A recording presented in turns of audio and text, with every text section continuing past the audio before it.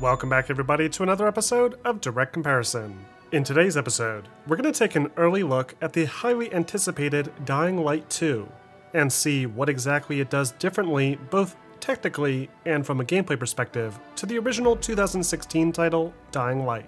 For those of you unfamiliar with this series, Dying Light is a first-person, narrative-driven action-adventure game where players complete missions, collect loot, and fight hordes of unique zombies using a wide range of weapons and parkour abilities, the latter of which helps to greatly set it apart from other, more conventional zombie-bashing adventures. Assisting it further is the brilliant day-night cycle that transforms the relatively tame gameplay experience during the daytime into a heart-pounding nightmare once the sun sets. Fast forward to today, and now we have the long-awaited sequel, Dying Light 2, that promises to build upon its largely popular formula with a brand new narrative, expanded parkour systems, and even more deadly late-night strolls. There's a ton to get through here, so let's break things down by first taking a look at the presentation. For reference, both games are being played on a PC, with the graphics set to their highest settings at a native 4K resolution. However, options like motion blur, chromatic aberration, and film grain will be disabled in order to provide cleaner image captures. Also, please bear in mind that the version that I was able to play of Dying Light 2 is an early review build, so any bugs or issues that I may point out could potentially be addressed by release via a day one patch. Alright, so let's kick things off by first looking at some character models. Now, as this is a first-person game, the main character models themselves are not technically visible, at least not when playing in single-player mode. But the various miscellaneous characters, on the other hand, have seen a big boost to their fidelity in the sequel, with vastly superior facial geometry, more complex animations, and better interaction with various environmental light sources. You can also make out more fine details with each character, like individual hairs in their beards or the fine stitching in each of the outfits being worn. It's not necessarily revolutionary, as the models still have a sort of stylized look to them, but it's a big step forward from the original game nonetheless. The various zombies have also been improved in this regard. There's more variety in the default biter enemy types, for example, so you won't see as many clones walking side by side like you did before. However, the one thing that I feel might be a step back here are the animations. The zombies move just fine on their own, but I found that the great ragdoll effects from Dying Light 1 don't seem to be functioning as consistently in the sequel. Kicking a zombie off a roof, for example, doesn't cause them to tumble off the roof like before, but instead, they seem to fall off like a Looney Tunes character, pausing in the air for a second before their ragdoll effect kicks in and then drops them straight down. Kicking zombies into these spiked barriers demonstrates a similar issue, where the zombies no longer seem to get stuck on the spikes, but instead fall straight down on the ground after touching the spikes, as if someone flipped a 1 to a 0. According to Techland, this is something that will likely be patched with later quality of life improvements, but we'll just have to wait and see if this issue persists in the final release build. Next up, we have the level environments. Dying Light 2's environment is a major change-up from what players experienced in Dying Light 1. In Dying Light 1, players explored a fictional interpretation of the Turkish city-state Harran, which had just been exposed to a deadly zombie plague and was then subsequently sealed off from the rest of the world to help contain it. This game world is composed of two major locations, separated by loading screens. The starting area is the slums, a large favela-style location located along the shore, with lots of variable elevation and small interconnected residential areas. Once the player has progressed far enough, they can then travel to the more established Old Town district, which is a far more dense city area with lots of tall structures and gridlocked city streets. Both locations offer a vast playground that takes full advantage of the game's unique parkour mechanics, with things like narrow, tightrope cables stretch over buildings, ramps, obstacles to slide and vault over, and several clearly marked blue objects like piles of trash that players can jump onto for a quick descent from a high building. Along with this is the game's expansion location, the countryside, that offers a wide open, flat valley to explore, built to take advantage of a new vehicle mechanic. Dying Light 2, on the other hand, takes place in an entirely fictional location called Villador. Villador appears to be some sort of post-apocalyptic take on an unknown European city, where the few remaining survivors have rebuilt society on the rooftops, while the zombie threat continues to loom down on the streets. The result of this presents a highly unusual looking play area, where rooftop gardens stretch across the skyline, broken up by dark, lifeless trenches below. Like with the first Dying Light, Villedor is a runner's paradise, with a wide range of different structures and obstacles set up to allow players to easily transition from rooftop to rooftop, without ever needing to touch the ground. The game retains some of the same visual concepts from before, like yellow markers to indicate when an object can be climbed on, or blue markers to indicate safe places to drop to. But there's a lot more fun obstacles to jump on and off of that weren't in the first game. Players can now swing from monkey bars, long ropes, and will even need to counterbalance long beams to help reach high platforms. It's a more dynamic sandbox this time around, and the addition of rooftop gardens adds a really unique style to it all. As far as the quality goes, Dying Light 2 also sees a big uptick to the amount of detail on and above its many city streets. Texture maps have been upgraded across the board, with 4K textures being used for things like building surfaces and the ground. Additionally, the great flowing tall grass sprite effect previously introduced in Dying Light 1's Following DLC has returned, and can be seen along many rooftops, and even serve a critical role as a new hiding place for players. Then there's the downtown area, the second major area in the game, accessible after progressing further in the story, and without the need for any apparent loading screens either. The downtown area is gigantic, with much taller buildings on average than anything we saw in Dying Light 1. It's also a much more dense location, with lots of these post-apocalyptic looking structures lining the various overgrown rooftops that helps to give it a very unusual look. There's a few other unique areas in the game as well, but for the sake of avoiding spoiling too much, I think it's easier to say that Dying Light 2 offers not just a larger, more detailed world to explore, but a much more unique and creative world as well. To help bring this world to life, we have Dying Light 2's reworked lighting design. Now, this is an area where I'm a bit conflicted. One of the aspects that I feel the first Dying Light really nailed was the general color grading of its game world. While the lighting techniques at play weren't necessarily the best out there, the world still felt incredibly natural and realistic, with lighting that felt genuinely dark and terrifying once the sun set. Dying Light 2, however, has a slightly less realistic tone to it. The lighting is brighter and more vibrant, accentuating the gorgeous rooftop gardens by really bringing out all the green and yellow. But at the same time, it seems to take away a bit from the original's more horror-oriented tone. I think the best example of this is when the sun sets across the environment. In Dying Light 1, the game world gets extremely dark.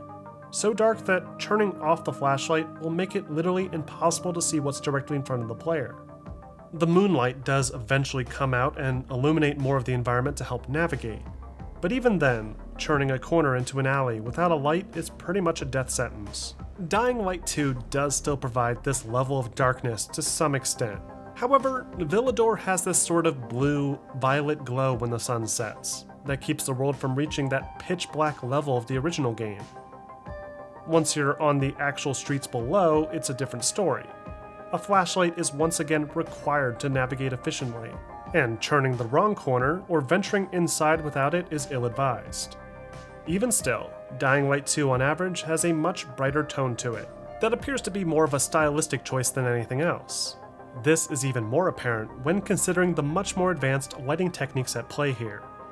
With the help of Nvidia's RTX technology, Dying Light 2 features some really impressive lighting effects, including more advanced global illumination, allowing for realistic bounce lighting in the environment, especially in interior spaces like this one. A separate ray-traced flashlight effect that similarly improves the way the player's own light causes light to bounce on nearby objects, and ray-traced reflections, which can be easily observed when looking at the wet rooftops following a rainstorm, or the many window panes on buildings.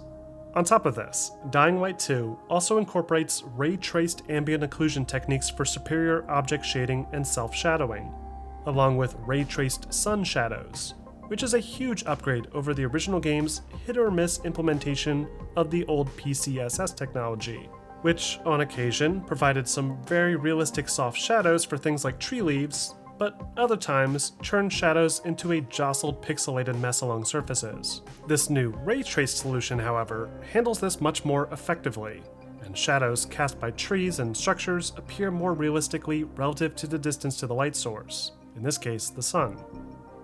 It doesn't seem to affect the player's shadow, unfortunately, suggesting that the player's shadow is more static, and automatically shifts depending on the time of day. Though, it is worth noting that Dying Light 1 never even cast a player's shadow before, so this is still an improvement. Additionally, I found that for whatever reason, the flashlight in Dying Light 2 doesn't seem to cast any shadows for both objects or character models. I've tested this with the ray traced effects on and off, and have yet to see any shadows properly cast by zombies, so we're just gonna have to wait and see if this gets addressed at some point. Then we have effects. The Dying Light games sport a lot of effects, chief among them being the fantastic gore system that, because of YouTube's ad-friendly guidelines, I'll have to gloss over here. But rest assured, those same great gore effects have been retained with the sequel, and expanded slightly with an increase to particle effects and general consistency relative to the weapon that the player uses. In fact, particle effects are probably the area with the most additions here. There's a ton of particles incorporated into everything, from new zombie types to environmental decor like flies buzzing around piles of bodies in the street, or other colored particles from unique plants and player buffs. This seems to go hand in hand with the game's new stylistic approach to the art design, with more color being incorporated to give the game an almost fantastical feel. Other effects like water simulation, fire, and explosions haven't really been overhauled all too much. There's still some subtle changes like reworked particles and alpha effects, but it's otherwise being handled the same way as before. Now, let's switch gears here and talk about some of the biggest changes that I've come across in terms of the gameplay design, starting with the new renewed focus on the game's RPG systems. The game's story, for example, now allows players to choose dialogue options, many of which have actual long-standing impacts on the player's save, including faction presence in certain areas, and additional environmental tweaks to improve or hinder traversal. Players can also make specific player builds based on their preferred playstyle, by equipping different types of gear with variable buffs and counters. This replaces the old system where clothing was purely cosmetic, and goes hand in hand with the design of RPG systems being used in other popular games at the moment. These RPG elements also extend to the enemies that you'll face in the world. Zombies by default now have visible health bars above their heads, along with a recommended level for engagement.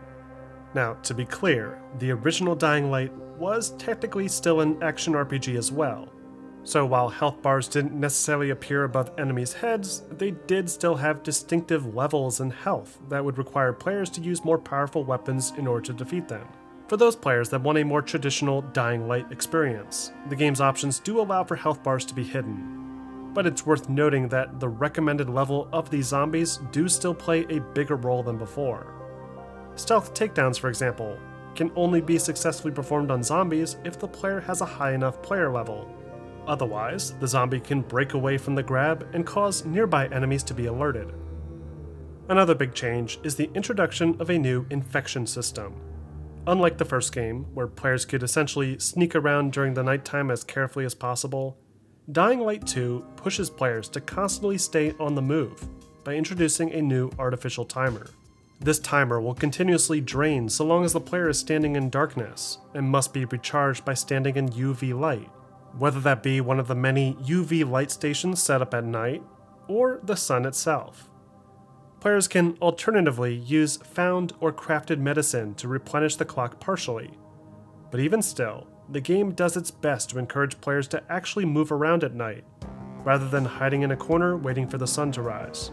Along with this, Dying Light 2 also introduces a new zombie type called the Howler, that serves as a slightly more forgiving version of the deadly volatiles from the first game.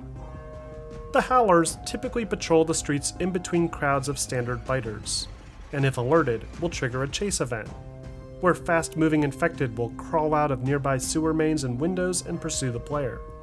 Players can always escape to a UV light station to end the chase, or can try and duck into a hiding place like clearly marked tall grass on the rooftops. The volatiles do return in the sequel, but they're not nearly as prevalent as they were before. and typically only show up during higher chase event tiers, or in more challenging areas of the map. During the daytime, the streets also are much more empty than they were before. There's still plenty of zombies on the street to beat up, but most of the biters now reside inside dark structures, where they sleep in the most uncomfortable positions imaginable.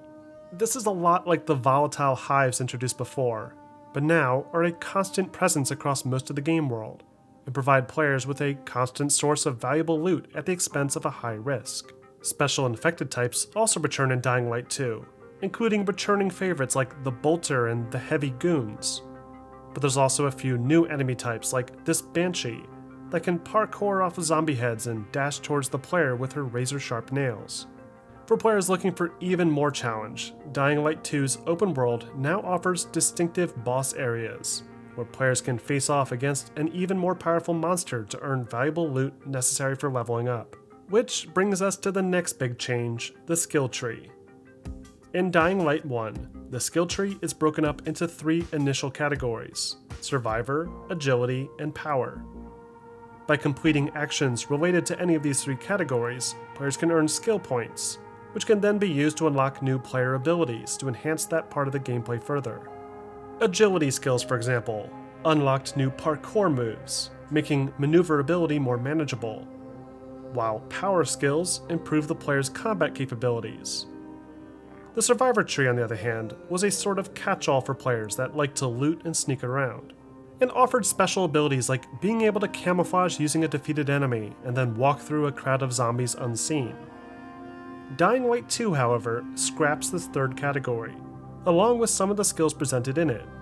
From what I've played so far, there's no way to camouflage in Dying Light 2, likely due to the inclusion of the new hiding places mechanic. And the old weapon throw option also seems to be absent, meaning you won't be able to toss your weapon at an enemy and pick it up like you could before. But most other abilities do make a return, and have even been expanded further. There's also a few new tools like a paraglider that can be used to fly across the concrete jungles effortlessly. The parkour systems have also been expanded upon, allowing players to combine previous slides, tic-tacs, and vaults with a handy wall run, monkey bar swing, and a suite of combat moves that help to expand on the increased emphasis on melee combat, like a targeted dropkick, and several slow-motion triggers pending a successful dodge or parry. Which brings us to our next point, the combat. Like with Dying Light 1, the focus here is on melee combat. There are some ranged weapons like bows and makeshift firearms, but primarily you'll be forced to use various blades and blunt objects for combat. With this focus on melee combat, players can parry and more effectively dodge, unlike the first game where melee combat with other humans using melee weapons was often a bit unpredictable. There's a ton of other changes included as well, like new open world activities, new binoculars to spot points of interest, and the rare and well-defended inhibitors required to increase the player's max stamina and health. But let's move on now to a brief sound comparison. Which game do you feel has the superior audio quality and design?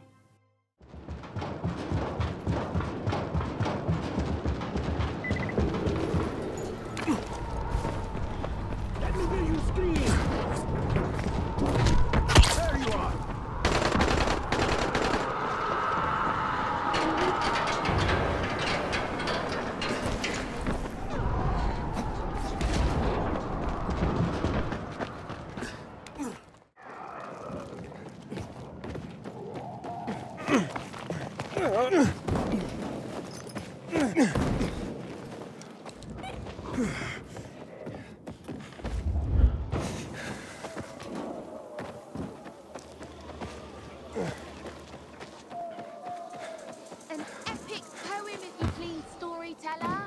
Oh, my favorite. A tale of heroes for our two war heroes.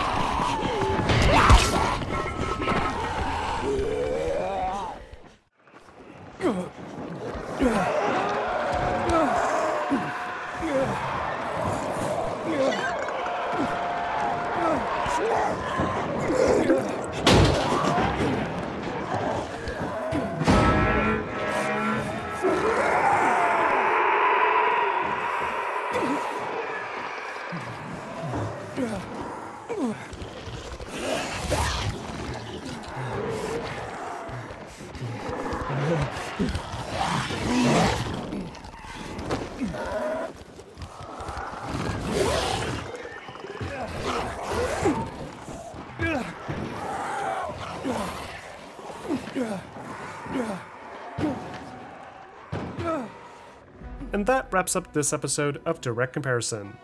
Overall, Dying Light 2 offers a substantial overhaul to the Dying Light formula.